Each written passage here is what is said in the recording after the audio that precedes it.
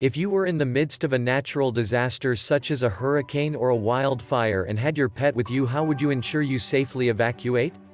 What happens if such a thing occurred while your pet was not with you? For those with no emergency kit for their pets, there is a need to have one.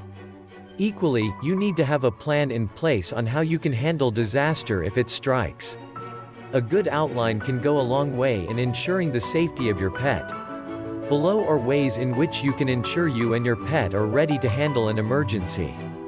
Understanding the pattern of disasters in your region: are hurricanes, wildfires, or cyclones frequent in your area? Some areas experience natural disasters more than others. For example, the Gulf Coast is prone to hurricanes, but this is not the case with a place like California where bushfires and earthquakes are frequent. In addition to that, keep all medical records of your pet. Some animal shelters may require this information if your pet is to be allowed to stay there in times of disasters, Kurt Venator, a Purina veterinarian, said. Unfortunately, it's not always easy to evacuate with your pet, but with the help of your veterinarian you can put in place a pet emergency evacuation plan that can work in your absence. For instance, your veterinarian can give you pets inside waterproof banners that can be placed at strategic places in your home.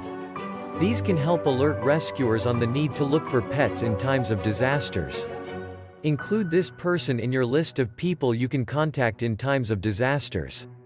Authorize them to act on your behalf in your absence.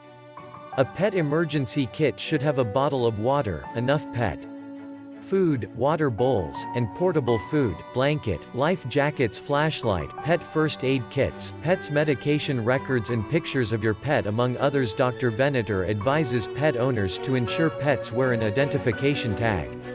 Pets and people form a good partnership, according to Purina.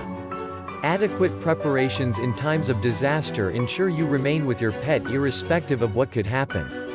Blog page, BarkPooch.com, Facebook fan page, Twitter and Instagram, I love my dogs. We hope you liked the video. Please hit the subscribe button to get more updates.